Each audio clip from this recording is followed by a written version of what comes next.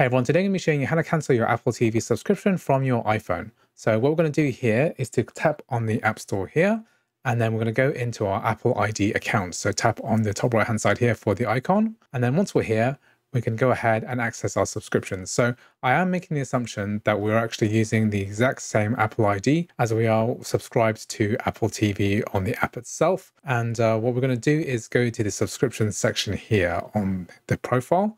So tap on subscriptions, and this will show you all of these subscriptions that you have associated with your Apple ID account. And the one that we want to cancel here is this one called Apple TV. So tap on here. And then here we have the option to change our plan information. But what we really want to do is to go ahead and press the cancel subscription button. So you'll notice that we're paying $8.99 a month and it renews on the 10th of June. So if I cancel now, then I can still use it for a couple more days until this expires. So we're going to press here, cancel subscription. And here it's asking us to confirm. If you confirm and end your subscription now, you can still access your content until the 10th of June. Press confirm here. And now it says here your subscription will expire soon. We have now cancelled our Apple TV subscription.